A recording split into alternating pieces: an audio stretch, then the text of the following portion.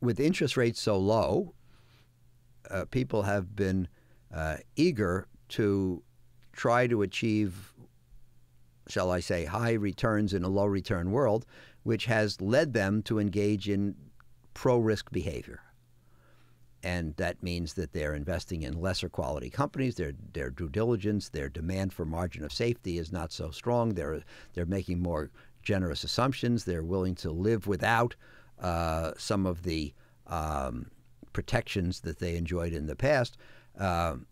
If these things are true, and I think they are, then that means we should be more defensive than on average. So, you know, we've had a mantra for a few years now: move forward, but with caution.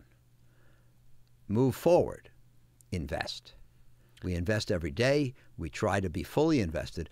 But when I say with caution, we are a cautious firm. So with caution means even more caution than usual. And I think that's appropriate today. Do you think that investors, you know, it's interesting because a number of investors, some of them famed investors, have had to close their funds because they just had too hard a time investing in this environment. Is what you're saying another way of saying that people have not yet become accustomed to what might be a new normal, where a safe return or a reasonable return on capital is not, 10% or 8%, but maybe it's closer to 5%. And because of that, they're taking risks that they would not take, let's say, in a future cycle if people were more accustomed to this, and that is what is making you defensive? Yes, that's a good part of it. I mean, let's use your example.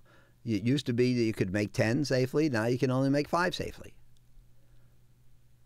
People are doing things now to make 8 in a 5% world. Because they don't realize they're in a 5% world. Well, or they're in denial. I don't think they're in denial. I think that they need the money. You look at the average U.S. pension fund or university endowment fund, they need about 7.5 or 8% to make the numbers work. They can't say, well, in this environment you can safely make 5. We're going to settle for 5, because then they'll consume their endowments. So they say we need 8 in a 5% world. So they take increased risk, and they do things that they wouldn't have done when the safe return was 10, because they didn't need to take risky actions. And I think that is one of the things. The pro-risk behavior, the pursuit of high returns in a low-return world, is one of the things that I think compels some degree of caution today. I'm not saying to get out of the market. I'm not saying to not be in the market. You know, somebody on one of the TV shows said last year, Mark says it's time to get out. And I said to him, there's only 2 things I would never say. One is get out, and 2 is it's time. You know, I'm never that sure. And I'm certainly not that sure today, but I would moderate my aggressiveness today. And, you know, investors face 2 main risks. Every investor faces 2 main risks, whether they're aware of it or not. The main risk, and everybody knows it, is the risk of losing money. But the second risk, which is a little more subtle, is the risk of missing opportunities. And at any point in time, we have to say, which of the 2 risks should I be worried about more today?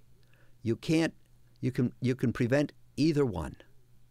If you say to me, Howard, I want to invest, but I don't want to lose any money, I want to be absolutely sure, then I say, okay, we put you all into treasuries, T-bills. Can't lose any money, but you miss all the opportunities. And if you say, Howard, I want to be 100% sure that I don't miss any opportunities, then I say, okay, no T-bills for you. And then your whole portfolio is exposed to the risk of permanent loss. Mm. So you can prevent one risk or the other risk, but avoiding that risk puts you firmly exposed to the other. Or you can compromise, but you can favor one over the other. What should be, think about yourself, your age, your financial situation, your aspirations, what your job pays, how many kids you have, your psyche.